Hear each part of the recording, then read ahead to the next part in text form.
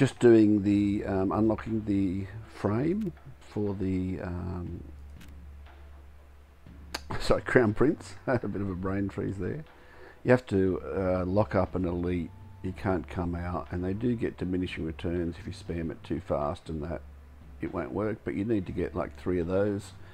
So count to 1,000, 2,000, 3,000, 4,000, 5,000. Cast it because you've got a little bit more time, and then let the second one. Now don't shoot, of course, because you're going to kill it. I got Ultimate Gambler, so it means that along the way I've been re-rolling an all build, which I don't usually play. I always get that. That got changed in the patch. It's wonderful. The patch that came out on February 17th, 2023. And they help you too, that if you just miss or panic and do it too early. This is my third run of doing it, because nothing pops up, as I've said in the other two.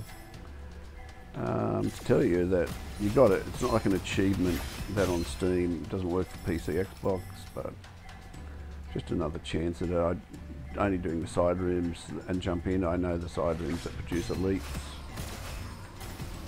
and I'll just lock him up.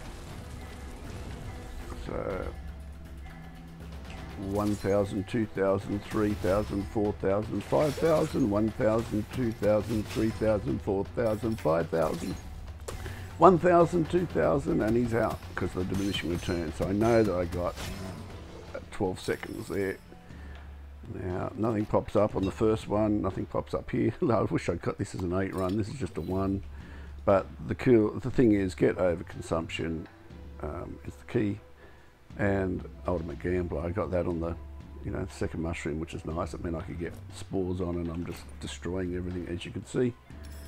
Even though it's a 1, even if it's 8, it would be doing the same. Anyway, I hope you get your achievement or your frame.